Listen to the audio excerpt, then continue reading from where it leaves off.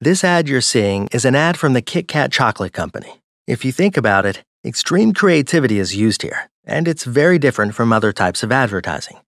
As you can see from the picture, the advertisement uses an ordinary bench. As a result, the advertisement doesn't just display the product to customers, but it has the power to direct their attention to the product for a while. In the advertising world, these types of ads are called guerrilla ads. Let's look first at the meaning of the word guerrilla and what it's used for. When we look at the word guerrilla and for what purpose it was first used, we can begin to see how this word relates to marketing. The word guerrilla was first used in military combat during a war. This strategy, called guerrilla attacks or guerrilla warfare, is a tactic of attacking the enemy with different groups when the other party doesn't expect it. Therefore, it's often called guerrilla tactics by some. Later, this name began to be used in marketing. More precisely, the book Guerrilla Marketing by American business writer Jay Conrad Levinson was published for the first time in 1984. This book talked about ways for small and new businesses to get more customers for less.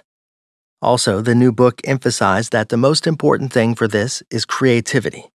Now let's look at the benefits of guerrilla marketing.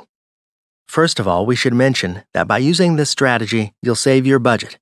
Because in guerrilla marketing, you don't need to create expensive ads to promote your product.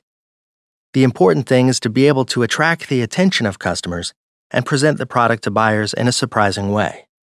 Another benefit of advertising created with a guerrilla marketing strategy is that it spreads quickly. The main reason for this is that they're not advertising videos that you often come across on social media, as in other advertisements. Because ads created with guerrilla strategy look different and attractive to people, customers willingly share those ads with others. As a result, these types of creative and unique ads spread faster and attract more attention than others. Now let's look at some examples to better understand the guerrilla marketing strategy. For example, when you first look at the picture you see on the screen, a person thinks that it's real. A dog is lying on the ground and fleas are all over him. But if you look carefully, you see that this is a very creatively designed advertisement. This ad is for Frontline, a bug spray company. As you can see, without spending a lot of money and writing a lot of ad copy, the Frontline company managed to attract the attention of customers in an effective way. The ad you see in this picture, made with the guerrilla marketing strategy, belongs to the world-famous McDonald's fast food company. As you can see, using just a crosswalk and some extra paint, the company created its own advertisement.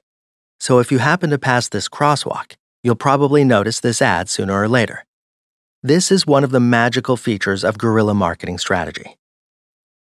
However, I'd like to point out that the guerrilla strategy is not always used to introduce a new product to customers.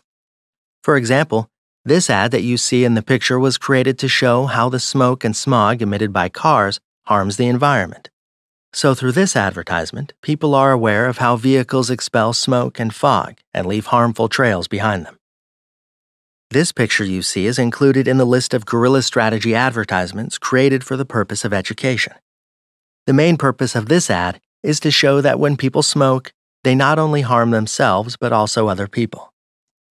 Thus, sometimes guerrilla tactics are used to raise awareness in society about human rights, nature, animal protection, and other issues. But unlike normal advertisements created for product introduction, guerrilla strategy used for awareness is mainly implemented in the form of flash mobs and is usually quite effective. In this video, we mainly talked about the guerrilla marketing strategy, its benefits, and for what purpose it's used. At the same time, we can say that this strategy can be used not only for business, but also for educational purposes.